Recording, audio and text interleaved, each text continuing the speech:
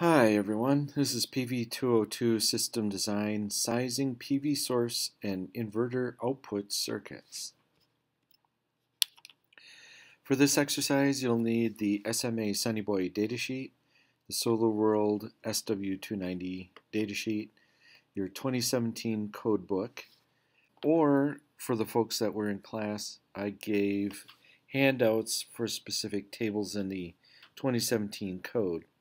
Table 31015B16, page 150. Table 31015B3A, pipe fill corrections, page 148. Table 31015B2A, temperature corrections, page 147. Table 240.6A, standard fuse breaker ratings, page 95. And you won't need the Chapter 9, Table 8, conductor properties. All right.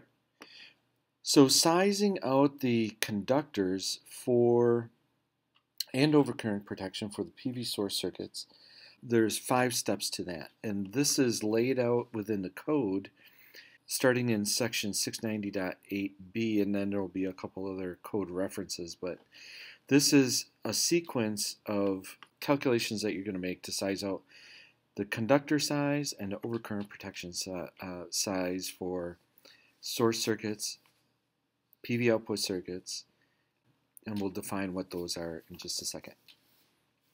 So anyway, step 1, you're going to calculate max current. We have not done that yet.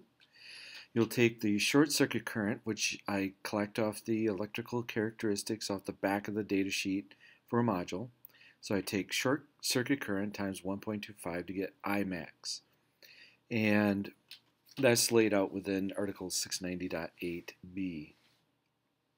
Next calculation, I'm going to do calculate for continuous use. We'll learn more about that in a second.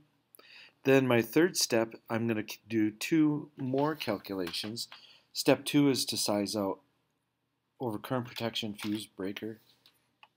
Step 3 is to size out the ampacity, or what is the conductor size I need to carry my ampacity from point A to point B. And then step 4, I'm IDing the terminal temperature limits. We talked about that earlier. In general, so not in general, but if I have a terminal that is stamped for 75 degrees C, then I have to size my conductors in the 75 degrees C column on table 310.15b16. If there is no stamp, no identification for that terminal, then I have to treat it as a 60 degree C terminal. So I have to use ampacities out of the 60 degree column. And then step 5 is verifying, can that overcurrent protection device indeed protect that conductor. All right, so these are the circuits that I'm talking about. So in the top illustration, I have an array, and I have two series strings in that array. Off of that array, I have the single line, which indicates or represents 1 series string conductors. So I have that single line represents a positive and 1 negative conductor. So I have 2 current carrying conductors. Off the bottom array, which is another string of 6, I have another line that represents the conductors for that single series string, 1 positive and 1 negative. So when I get to this point here with the red circle, I have 4 current carrying conductors, 2 positives and 2 negatives that are going to run from the array all the way down to the inverter. No breakers, no fuses along the way, because they're single conductors for a series string. Now, those circuits that come from the array to the inverter uninterrupted are called PV source circuits. The bottom illustration, here I have the same 2 series strings. Here's the top one, here's the bottom one. Notice that the series strings, represented by this line here, my positive and negative, go into a combiner box. When I take my series strings into a combiner box at the array, I'm combining circuits in parallel, goosing up the amperage, so there's breakers involved in this. When I start paralleling circuits, I have to put in breakers and fuses at the combiner box, and then I'm coming off of that combiner box with something that's called a PV output circuit. This is one larger positive, one larger negative conductor going all the way down to the inverter. Prior to the combiner box, they are PV source circuits. After the combiner box, they are now PV output circuits. So be aware of the nomenclature used to identify these various circuits. All right, so sizing the conductor. We're going to size the conductor and overcurrent protection for the PV source circuit, and we would do the same exercise for the PV output circuit. All right, step one, we're going to calculate for max current. As I said before, we're going to take the module datasheet, look at the electrical characteristics, and find short circuit current. And I'm going to take short circuit current times 1.25. This 1.25 represents over irradiance, so when conditions where I would have more than 1,000 watts per meter squared. I would have those kinds of conditions if I have reflective snow, I have partly cloudy skies with this cloud edge effect. So what happens in this cloud edge effect is I have the edge of the cloud acts as a magnifying glass, and it focuses or gathers up large areas of solar radiation and focuses it, point focus, into a smaller area, and so it bumps up the watts per meter squared, my solar fuel, bumps that up quite high for just an instant. So I have to build that into my calculation here. So current max is short circuit current times 1.25. Step 2, calculate continuous current. So I'm going to take Imax times 1.25, another 1.25. And this second 125 represents the bumping up the conductor size for continuous use or continuous duty. So if I have a circuit that's running electrons through it 3 hours or more, then I have to upsize the conductor to dissipate heat. So I have more surface area to dissipate the heat coming off of that conductor for that long period of time. And so do I have electrons running through my conductors more than 3 hours on my solar array? Yeah, absolutely. So step 2, I'm calculating for continuous current. So I'm taking Imax times an additional 1.25. I'm upsizing the conductor. All right. So this is also going to indicate my overcurrent protection device, OCPD. So Imax times 1.25 gives me the number I need to size for my fuse or breaker in the system. Once I get that number, I'm going to go to table 240.6a, which I supplied to you, and determine what kind of fuse I need or breaker for my system, for the circuit. All right, step 3. Now I'm going to size for the ampacity of the conductor. So the fuse size, the current for the fuse, Imax times 1.25, only is for the overcurrent protection. And now I'm going to size the conductor to get as much current from point A to point B for various conditions. All right. And there's 2 calculations that I'm going to do. And this is laid out for you in National Electric Codes Article 690.8b. So in my first calculation, I'm going to use current continuous, so Imax times 1.25, and that's going to be without conditions of use, so that's just a straight up number. Second calculation I have to do, method 2, which is laid out in 690b2, I take Imax and then I correct it for conditions of use. So I'm going to upsize it for ambient temperature and pipe fill and terminal temperature limitations. Step 4, I ID the temperature limits of the terminals. So I'm going to do all my D rates with 90° C insulation. We've talked about that before. But then when I select the final ampacity or the final conductor, I'm going to use the 75C or the 60° C column. Step 5, I'm going to verify the overcurrent protection I selected for my conductor. Is it large enough to protect my conductor? Or should I say, will my conductor be adequately protected with the overcurrent protection? All right, here's an example of the process. So I have one series circuit, so I have one positive and one negative conductor, two current carrying conductors in a pipe. Short circuit current is 6.2 amps. My conductor I'm going to select is a copper 90° C conductor, so the insulation is rated for 90° C. Terminals I'm going to terminate on are 75° C, so the next column is smaller than that. And then ambient temperature is 120 degrees Fahrenheit. All right, step 1. Determine maximum current in the short circuit, I max. 6.2 times 1.25 for over irradiance, and I get 7.75.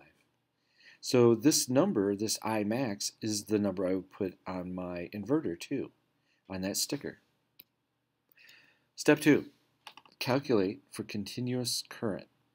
So I take my I max, short circuit current times 1.25, and then I multiply it by an additional 1.25 for continuous duty, and I get 9.69 amps. All right, so I write that down on a piece of paper, and I just leave that there. Now, in this step, I'm also sizing out overcurrent protection for a circuit. If this single circuit is running from the array to the inverter as one single unit, I don't need to fuse it. And I can find the reference for that in 690.9a exception 1. Now, if I parallel circuits together, 2 into 1 or 3 into 1 or 4 into 1, I need to fuse each single series string so that if I have a malfunctioning string, that the large amount of current doesn't backfeed through that malfunctioning string or the string that is being shaded and feed a whole bunch of current through one single string. And what if that should happen, the components will heat up. There's a lot of resistance there. Components will heat up to the point where I start a fire on a module and then start the roof on fire. So anyway, this is one single string. I'm not going to fuse it, but if I would fuse it, I would select out a fuse from table, what is it, 240.6a. I would take and go to that table, and I can't find a 9.69 amp fuse or breaker, but there is a 10 amp fuse. And so according to the code, if I'm operating less than 800 amps, I can round up to the next size of overcurrent protection. So I can go from 9.69 to 10. All right, step 3. I have method 1 and method 2. This I can find in 690.8b1 and 690.8b2. So I have to run both of these calculations, and I'm going to take the largest of the two and base my current conductor on that current needed for scenario. All right, so method 1, I still am dealing with this single PV source circuit. My short circuit current is still 6.2 amps. My insulation is still 90° C, and my terminals are 75° C. Ambient temperature 120 degrees Fahrenheit. All right.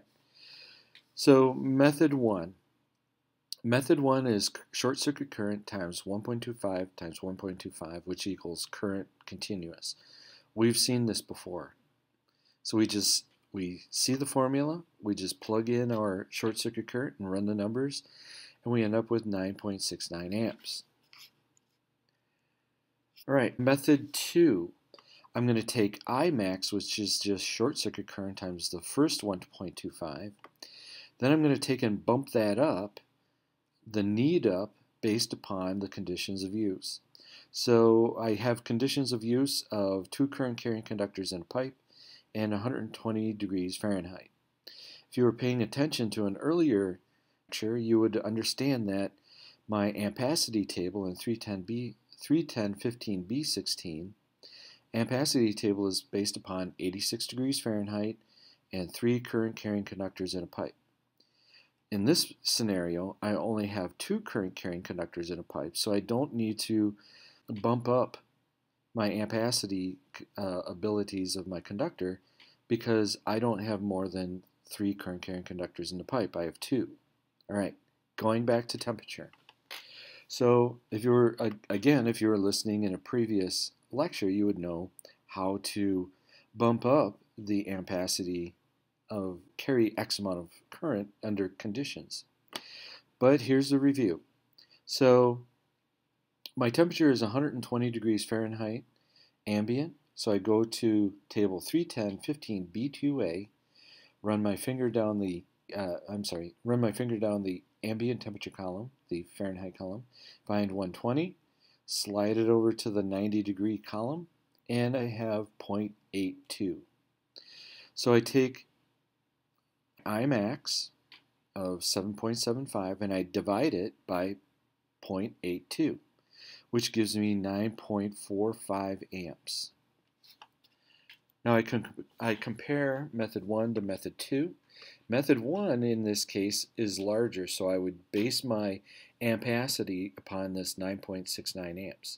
This doesn't happen all the time. This is pretty unique situation. Very few times have I seen method 1 be larger than method 2. But here we are. All right, step 4. I'm still part B of step 4. I'm working on step 3 right now, still, but now I'm going to find a conductor that can handle, 9.69 amps, all right? So I get to my ampacity tables at table 31015B16. That is on page 150 of your code book. So if you remember, I base my temperature D rates on the insulation value that I have, and I said use a 90 degree C conductor because then you can do your D rates on that, lose a bunch of amps, but then when you find out the actual ampacity or the conductor that you need, you run down the 75 degree column and base your ampacities off of that column, not the 90 degree column. So I go to the 75 degree column, run my finger down, and I find a conductor that can carry 9.69 amps. Well, my first one is a 20 amp conductor, and I slide my finger over to the left 2 places, and it's a number 14. So theoretically, I would need a number 14 conductor in order to carry this 20 amps from point A to point B. However, there's a place in the code book, and I think it is Article 240 and then something D.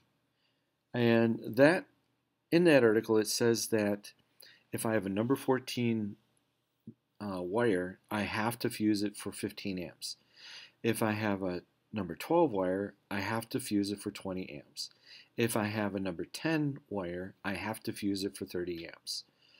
So I need to be able to carry 9.69 amps from point A to point B, array to the inverter. I ran through my conditions of use, I ran through calculations for current continuous, and I find that I need 9.69 amps.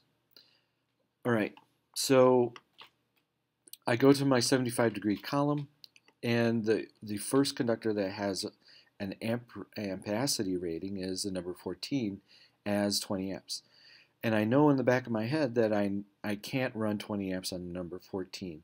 So that means I have to kick it up to a number 12 gauge. That's just the way it is. That's the rules. Don't argue with me. Just accept it and move on. So our final product is we're going to have a number 12 conductor from the array to the inverter. And to tell you the truth, that's just what you're gonna have a spool of number 12 in the truck. You're gonna have a spool of number 8 and a spool of number 10. More often than not, you're gonna be running this larger number 12 for a single string that has maybe 6, 9, 10 amps on it. It's oversized for the need, but that's what you have on your truck. That's what you use 99% of the time. And you don't need to be stocking 20 types of wire. You just stock 3 types of wire. All right. So, here's that article right here. Here's the article that says I need to fuse a number 12 at 20 amps. Article 240.4D. All right.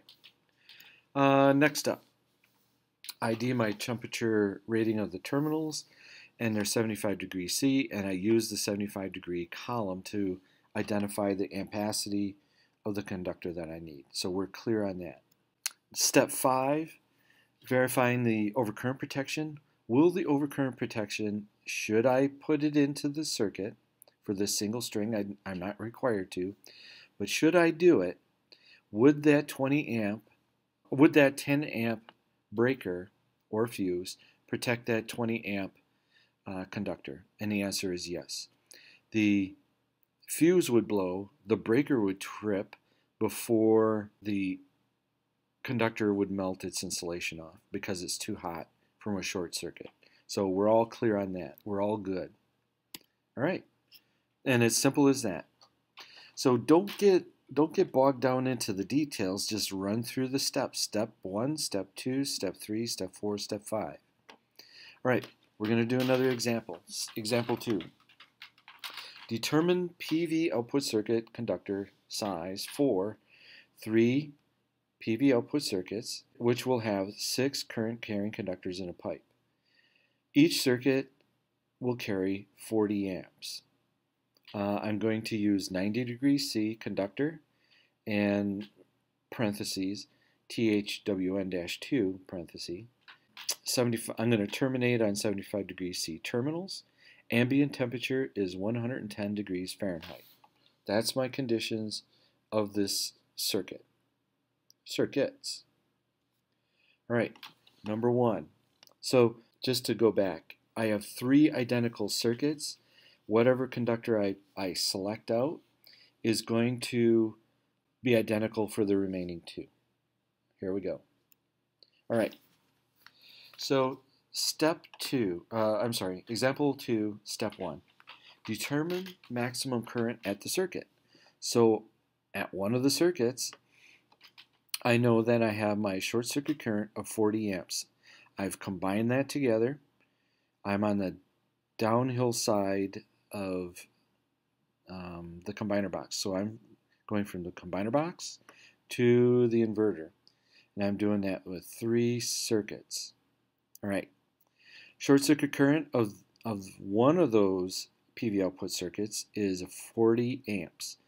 So I'm calculating for max current 40 amps times 1.25 for over irradiance, and I get 50 amps. Step 2, continuous current. So now I'm going to take short circuit current 40 amps times 1.25 for over irradiance times another 1.25 for continuous duty. So now I'm up to 62.5 amps. Now I'm going to base the overcurrent protection on 62.5 amps. So looking at table 240.6a to the right here, I'm looking for a fuse that's rated for 62.5 amps. And I'm seeing nothing. Well, but I know that the code says that I can round up. So I can go up to 70 amps for my breaker or my fuse and be totally covered on the code. All right, next step, step 3. Step 3, I'm going to run through the 2 methods of sizing for the conductor ampacity. Method 1, once again, is continuous current, which is short circuit current times 1.25 times 1.25. Method 2 is Imax, short circuit current times 1.25, and then corrected for conditions of use. All right. Method 1, short circuit current times 1.25 times 1.25 equals 62.5. I write that on a piece of paper and move on to method 2. Method 2 has a few more moving pieces, but we can handle this because we listened to the previous lecture. All right. What we do is we find out Imax, which is short circuit current times 1.25. 40 times 1.25 is 50 amps. Now I'm going to correct that for conditions of use. So I'm going to go to my temperature charts, table 31015B2A, and I'm going to run my finger down the ambient temperature Fahrenheit column, finding 110 degrees Fahrenheit.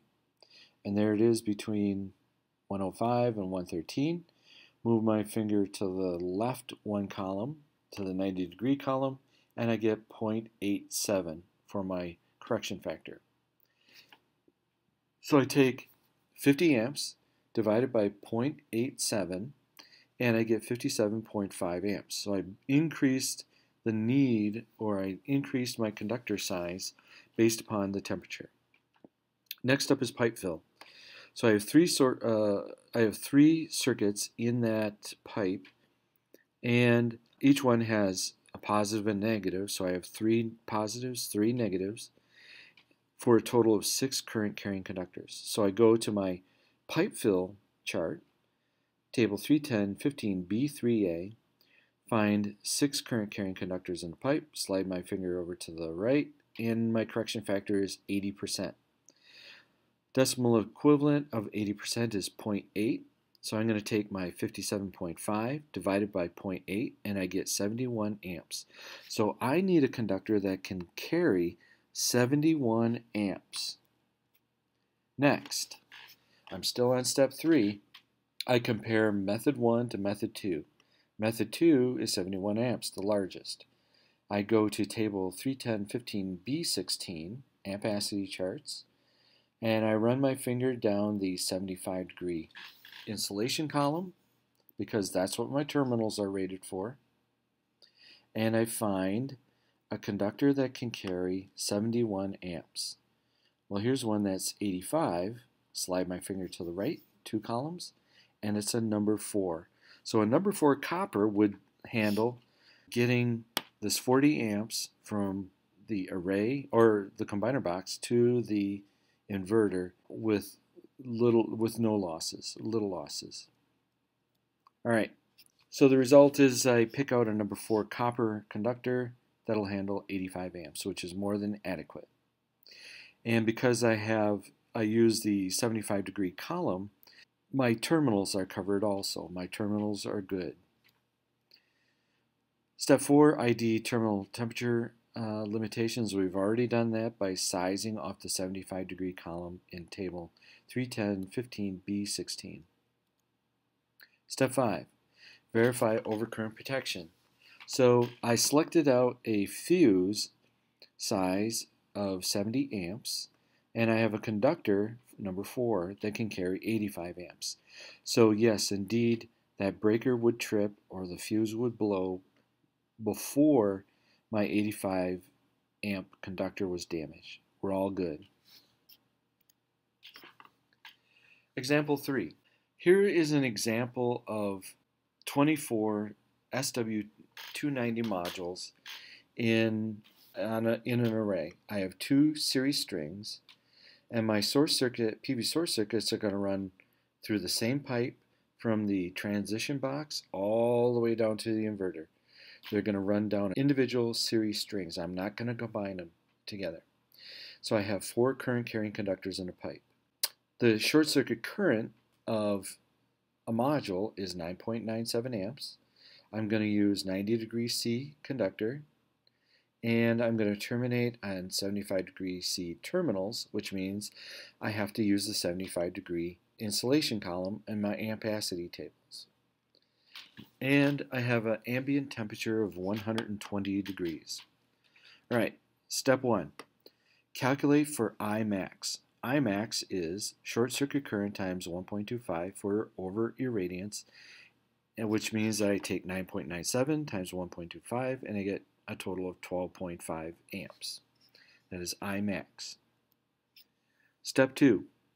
I'm going to calculate for continuous current and size of overcurrent protection should I need overcurrent protection. So I take 9.97 times 1.25 times 1.25 and I get 15.6.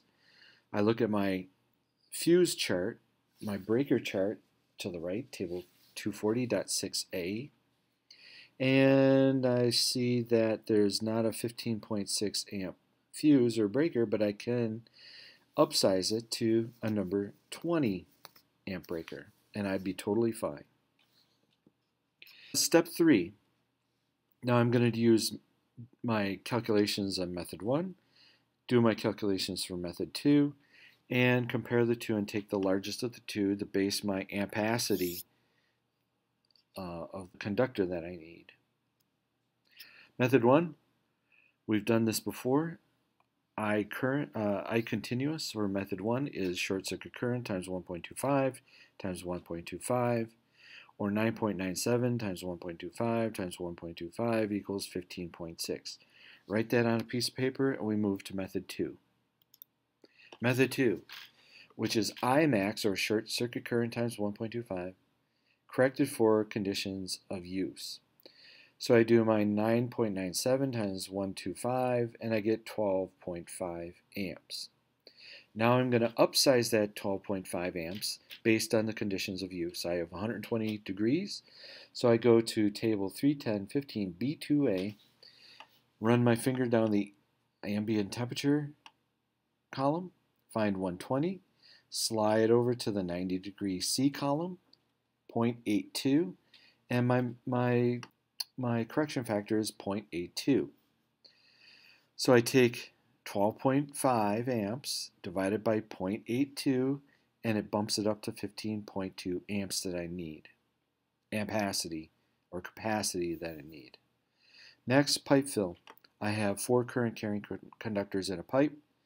I go to table 31015 B3A, find my 4 conductors, slide over to the right. 80% is my correction factor. Decimal equivalent of 80% is 0.8. So I take my 15.2 amps divided by 0.8 and I get 19 amps. Let's compare method 1 to method 2. All right. So I need a conductor that can handle 19 amps. That's the largest of the two. So I'm basing my needs on 19 amps. I go to table 31015B16, run my finger down the 75 degree column again, because I have 75 degree terminals, and I look for a conductor that can handle 20 amps. Well, here's that 14 again, but because you were listening like 5 minutes ago, you know that I can't put 20 amps on a number 14 conductor. So I have to bump up to the number 12 conductor. It'll handle 25 amps. We're good to go. All right, so that's my conductor. We identified that we have 75 degree terminals, so I used the 75 degree column for my ampacity. And then step number 5, should I choose to use overcurrent protection, my 20 amp overcurrent protective device will more than be adequate for my number 12, which can carry 25 amps safely. So I'm all good. I'm good to go. All right, so that was for PV source circuits and PV output circuits. We used the same steps for each of the conductors, the PV source circuits, and then We get it. Should we have output circuits running through a combiner box, I would do my calculation first for the PV output circuit. Then I would, on the output side of the combiner box, from the combiner box to the inverter, I would do this operation once more for the sizing of the PV output circuit. Now, if I don't have a combiner box, I only do the operation once because it's one continuous conductor from the array to the inverter. All right, next up, we're going to size out the conductor size for the inverter output circuit. So this is on the output side, or the AC side of an inverter. And this is how you do it. I need to collect some information, so I'm going to get the data sheet for the inverter and look for the AC continuous current output. Now, I may have to do some critical thinking here, and when I look at the nameplate or look at the data sheet, I'm looking for a number that indicates what is the continuous current output of this inverter. They may name it something different, but that's what I'm looking for. So I'm going to take the continuous current output of the inverter on the AC side and multiply it by 1.25 for continuous use. So this will be running for more than 3 hours, so I have to upsize the conductor. And from that, I'm going to base my ampacity and overcurrent protection upon that. And once again, here's that 75 degree C temperature that I'm going to use. I'm going to use the 75 degree C insulation temp for selecting out ampacities because I'm terminating on a 75 degree terminal. All right, here's a data sheet from a Sunny Boy 3000. You have that. Take a look at this. I'm sliding down AC output, nominal power, apparent power, voltage, frequency, max output current. Here we go. This is the continuous maximum output current, 15 amps. All right. So now I'm going to go and do a little bit of math. So I have an SMA Sunny Boy 3000 TL, 240 volts AC, maximum output current is 15 amps, 75 degree terminals. Because it's 240 amps, I have 2 hots and a neutral. And that means I have 3 current carrying conductors running in a pipe. I'm going to use conductors that have insulation values of 90 degrees C, ambient temperature 88 degrees Fahrenheit. Slightly more than what my baseline temperature is for table 310.15b16, my ampacity charts, which is rated for 86 degrees Fahrenheit, right? Okay, so continuous output of this inverter is 15 amps. 15 times 1.25 is 18.75 amps.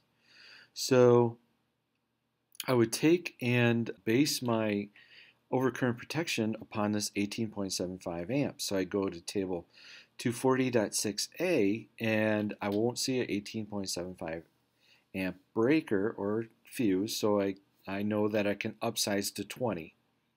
All right, I'm good there. Now I'm going to take and do my conditions of use, but only for temperature because I have 3 current carrying conductors in the pipe. My ampacity table is based upon 3 current carrying conductors in a pipe. All right, so my temperature is what? 88 degrees Fahrenheit. Here's my temperature table. 310.15b2a. Here's my ambient temperatures right here. I slide my finger down to 88 degrees Fahrenheit. Slide over to the 90 degree column. My correction factor is 0.96. So I take my 18.75 amps current continuous divided by 0.96 and I get 19.59 amps. 95 amps. 19.5 amps. Next, I go to table 310.15b16, run my finger down the 75 degree column, and looking for a conductor that can carry 19.5 amps. And indeed, I find a number 12, which can carry 25 amps. In the 75 degree column, I run my finger down. and a number 12 can carry 25 amps. This conductor is going to be protected by a 20 amp breaker. So the breaker will trip before my conductor melts. So we're all good. Everything's good. Another example. Now I'm going to use a 7,000 watt Sunny Boy inverter. Run my finger down, looking for continuous max output current. Here it is right here. And this time it's not 15 amps, it's 29.2 amps. I still have, what, 3 current carrying conductors in a pipe. I still have 75-degree terminals. I'm going to still use a 90-degree C insulation for my conductor. Ambient temperature is still 88 degrees Fahrenheit. I just chose that number at random. Okay, first I determine what is my continuous current output. So I take my output of the inverter times 1.25. So 29.2 times 1.25 equals 36.5 amps continuous current. So I'm going to base my overcurrent protection upon that 36.5 amps.